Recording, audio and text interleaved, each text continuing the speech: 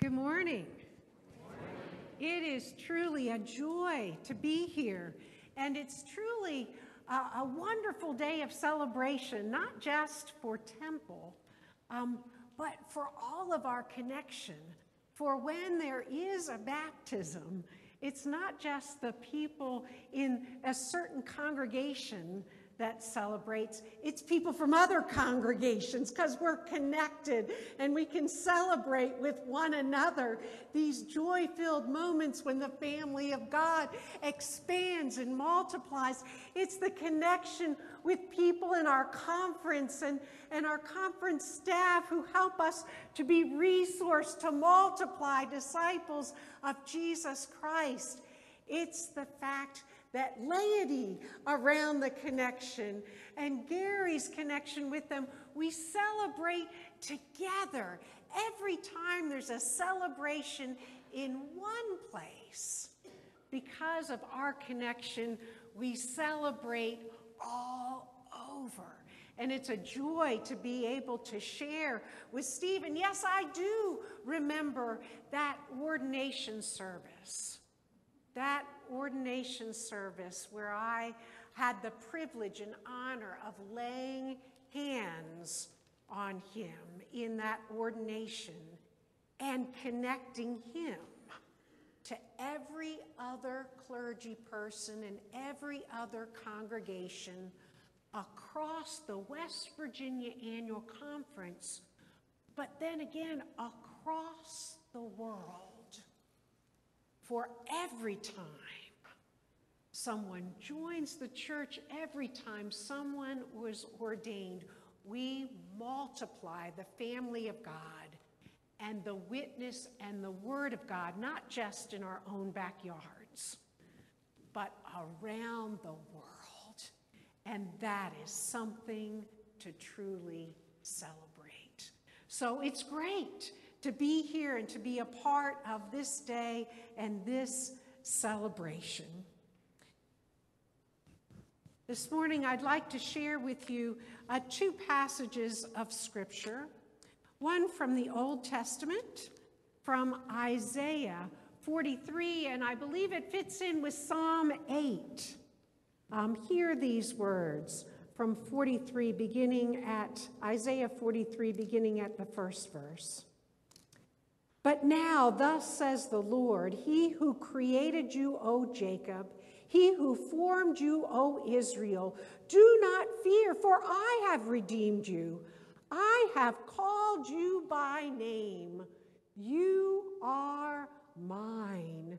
When you pass through the waters, I will be with you, and through the rivers, they shall not overwhelm you. When you walk through fire, you shall not be burned, and the flame shall not consume you.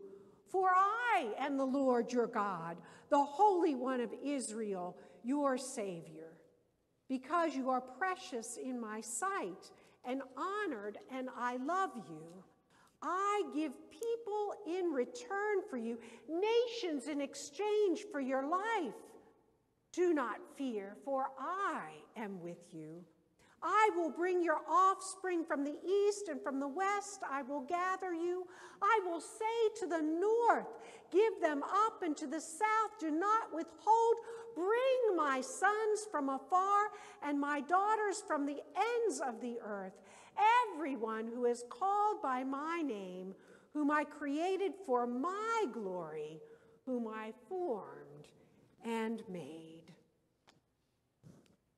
And then also seems appropriate to share the passage of Scripture, a passage of Scripture dealing with baptism this morning from Luke chapter 3. Beginning at the 15th verse.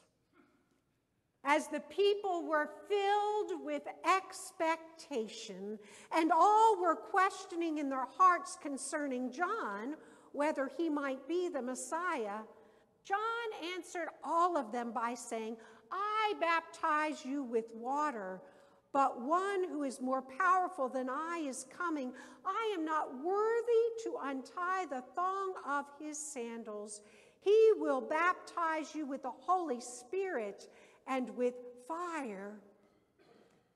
So, now when all the people were baptized, and when Jesus also had been baptized and was praying, the heaven was opened, and the Holy Spirit descended upon him in bodily form like a dove. And a voice came from heaven, "You are my Son, the beloved. With you I am well pleased." This is the word of God for the people of God. Thanks be to God. Let us pray. Oh, come, Holy Spirit, continue to be in this space and pour out your power upon us here today. And may the words of my mouth and the meditations of all our hearts together be acceptable in thy sight, O Lord, our rock and our Redeemer. Amen.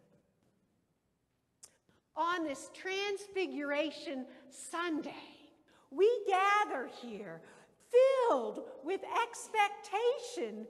We were drawn here today by the invitation not just to one, but to all. Come and see. Come and be a part of what the Lord God is doing in our midst.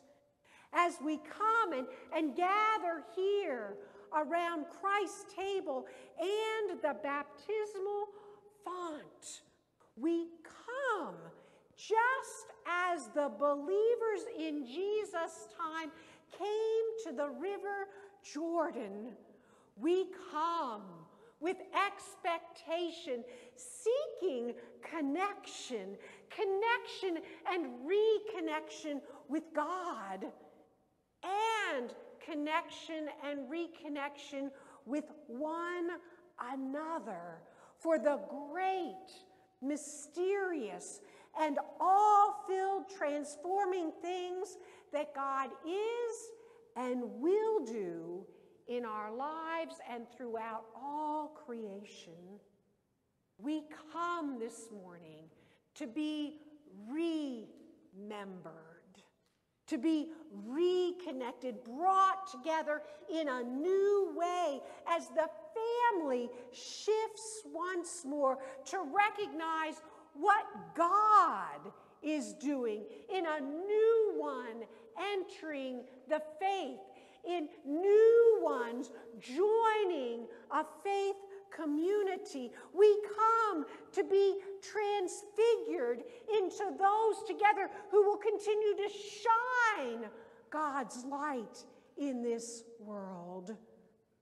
We come to be the very body of Christ, from whom Wyatt and all the baptized will grow together, will become disciples of Christ, disciples connected to expand the Christian family together.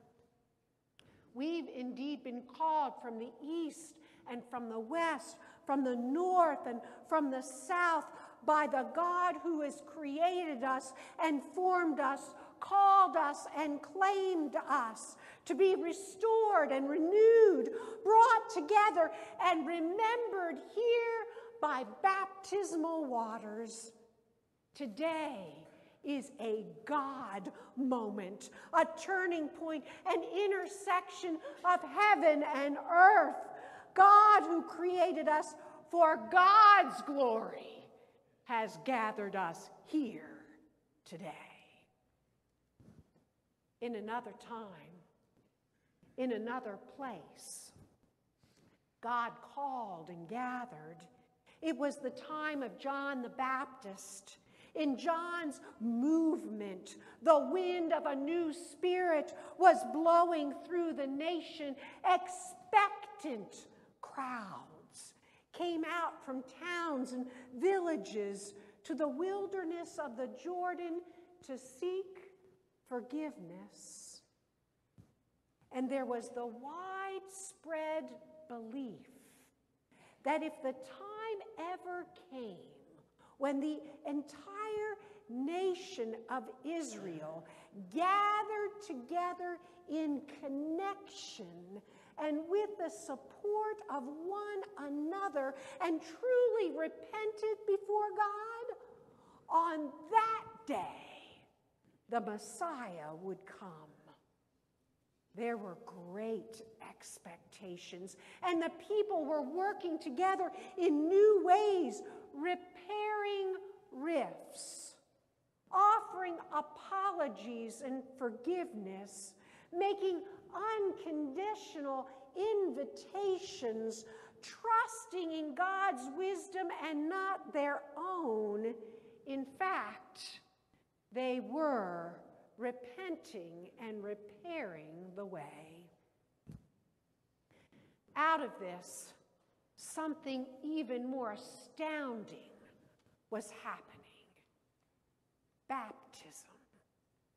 As the chosen people, the Jews believed they did not need to be baptized. They were the children of Abraham and Sarah after all, already the faithful ones, the chosen ones. Only Gentiles converting to Judaism were baptized, for they were considered sinners outside of the covenant. But now thousands of Jews, those believed already to be a part of the family and the faith community, these persons were now coming to the waters, confessing that they too were foreigners to the Holy One and in need of forgiveness. They were reaching out for a new beginning, a new connection with God, expecting something new. They were reaching out for a new beginning with each other. They were looking to be reunified and to reunite the family. They were expecting to hear and experience and walk together with the Messiah. What are your expectations? What are your expectations? It's an important question, for any teacher will tell you. You usually get what you expect. When the people and Jesus were baptized and Jesus was praying, the heavens rip open, and through that opening come the flutter of wings, the Spirit of the living God coming down on Jesus like a dove, as if he were being anointed and infused with Spirit. A voice speaks, a voice Jesus may have never heard so distinctly before. The voice speaks a message that combines two pieces of Hebrew scripture. First, from Psalm 2, verse 7, which was understood to refer to the divine King to come. This is my beloved Son. Second, from Isaiah 42:1, which was understood to refer to a mysterious, unnamed figure, the suffering servant. With you I am well pleased. Putting these two images together was the defining moment in Jesus' life. The voice expressed both who he was and how he was to be. Yes, you are the Messiah, but the way you will bring about the divine kingdom is through the power of suffering love. The road ahead for Christ would not be easy. It would involve sacrifice. Life together as the body of Christ, the church, is not and will not be easy. It involves sacrifice. What Jesus received at the Jordan was the greatest gift that God could give, the one thing Jesus needed to empower the rest of his ministry: affirmation. God baptized him, claiming him as part of God's family with unconditional affirmation. The ministry hadn't even started yet. You are my cherished, loved child. I am extremely proud of you. Words before the first ministry ever happened. Jesus' baptism was an experience of God's claim on his life as a member of the family and an affirmation of being valued without condition. And this invigorated the rest of Jesus' life and work. The life and work to remember and reconnect the family that God so loves. Can remembering and celebrating our baptisms hold such possibility for living out God's work in our lives? Martin Luther had a spiritual practice that I recommend to you. Every morning when he got up, he splashed water on his face and he said to himself, "I am baptized." He did not say, "I was baptized," but "I am baptized." Every morning, Luther was recalling that his baptism was not a past event, only important to his parents who had presented him as an infant, but that his baptism was a present reality in which he existed in an intimate relationship with God. Luther was remembering that the watermark upon his forehead was a source of affirmation and energy, and that in any given day, at any given time, he should expect to see and to experience and to hear God's voice, and to be about the work of connecting people with God and one another for the building of God's kingdom. I am baptized. In another time, in another place, John Wesley deeply understood the power of connection among the baptized. And he called people to get up and out of their pews and go out into the world, gathering weekly in small groups where they rehearsed, "I am baptized," where they asked one another, "How is it with your soul?" And who is it that you are sharing the word of God with, so that they might be able to accept the gift of Jesus Christ in their own lives.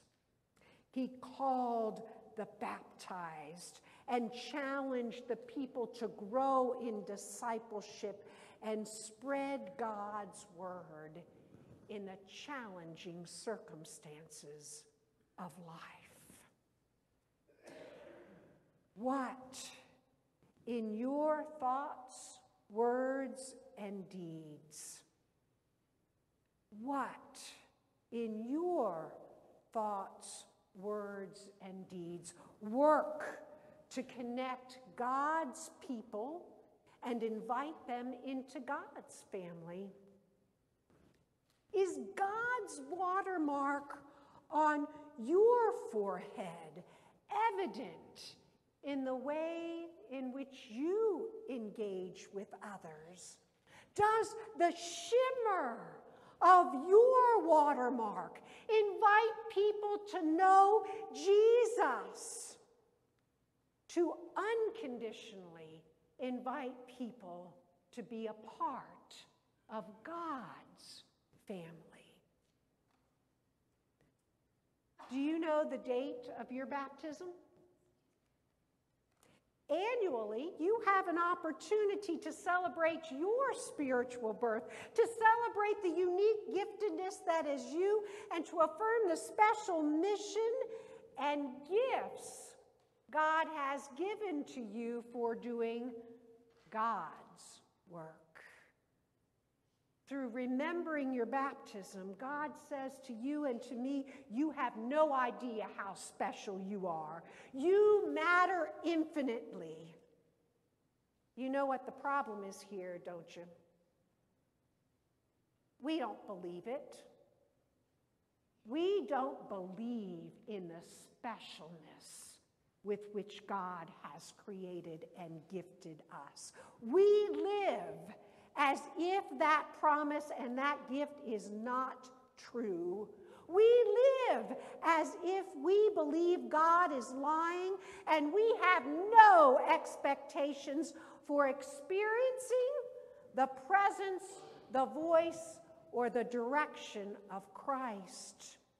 We live as if we believe people can't be transformed. Oh my, what does that say about our expectations for this world and the people around us? One of the things that makes me so angry is when our culture trains us to forget how special we are. How special we are as people made in the image of God. We live in a society that assaults people's self-esteem. It derides our physical appearance, insults our intelligence and gifts, judges and condemns us for past mistakes, offering little hope for transformation, reconciliation, or restoration. What makes me even angrier is when religion assists in this process of diminishing human beings. Some evangelists and some churches tear people down and rip people apart, judging and condemning. But folks, I believe religion is not meant to tear people down, but to lift people high. Folks, we are called to lift people high. Remember who you are and whose you are. God has called you by name, claimed you as God's own. When you pass through the crises and challenges of life, God has said, I will be with you. Why? God says, because you, my family, those who I have created in my image, you are precious in my eyes, honored, and I love you.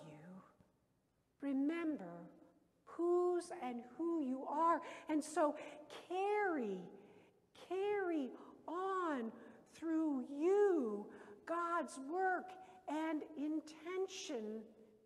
It's not just about you, but it is about all who are baptized, and God's intention is that we be one family, united in Christ. That was Christ's prayer, part of God's kingdom. As the body of Christ, we each have been gifted in different ways to reach more and more people with Christ's invitation to salvation, and to share the fact that, yes, there is a place in God's family, God's kingdom for them. Today is a mountaintop experience, a time of transfiguration where past, present, and future are united. I believe that God's expectations are high. Through the baptismal waters, we are unified with one another and with Christ. And through Christ, we are connected to God and with each other, empowered by God's Spirit. Through baptism, we are a church that's part of a connectional movement and system that goes back to the pathway of John Wesley, and the connection helps us to do things far bigger than we ever thought or imagined. For instance, 5 little small membership churches in the West Virginia Conference have just resettled a refugee family from the Ukraine. And because they are connectional, they reached across to another district, to a church that had an empty parsonage, and partnered with them for this family to have a place to live. And another church in the connectional system, a small membership church, said, well, if you all can do that, we can pay the electric bill for the first year. And now, beyond that, the goal for these churches is to bring in and relocate at least 2 more families in the West Virginia area, refugees, and they're thinking about Syria and Turkey and what might be possible through our connection to bring life to people who have no hope and think they've lost everything in that crisis. Oh, people, we are called to lift people high, and our world across the seas in our own backyard needs you and me to be the body of Christ for the world today, sharing God's affirmation of love, hope, and life. God is filled with expectation for this day and for Wyatt and for all of us. We have a God-given responsibility here, as we do for every person that is baptized and every person yet to be baptized. As the waters of baptism flow over Wyatt this morning, won't you allow them to again flow over you as well? Listen for God's voice. God is naming you and claiming you even now. You are my beloved, God says. With you, I am well pleased. And together in Christ, connected, gifted, and empowered by God's Spirit, let us, the church, go out from this mountaintop experience filled with expectation that God is both calling us as a family and the body of Christ to grow and to help others like Wyatt grow into a deeper discipleship, becoming more like Christ each day. And let us also remember that just as God sent Jesus God is sending us out to ever expand the kingdom, to invite the next person and the next person and the person after that into a saving knowledge of Jesus Christ, trusting not that we can transform them, but trusting in God's transforming power to make that salvation available, a reality in each person's life. We invite to know Jesus. Oh, church, may it be so. Oh, may it be so. And may it be our prayer. Amen.